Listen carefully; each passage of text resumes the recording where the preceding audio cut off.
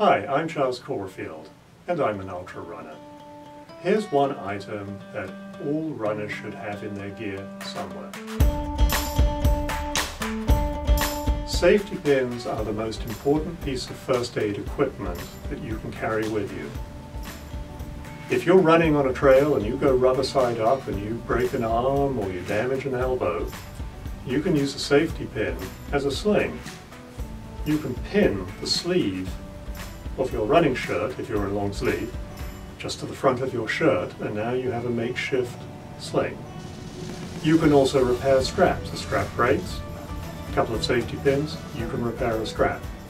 And here's one for the really ghoulish amongst you. You come across somebody on the trail who's unconscious and you have to keep their airway open. How do you do it? This is where a safety pin comes in great use. Bend their lip down, pull their tongue out, put the safety pin through the lip and the tongue, and you'll keep their airway open until emergency services arrive. Isn't that disgusting?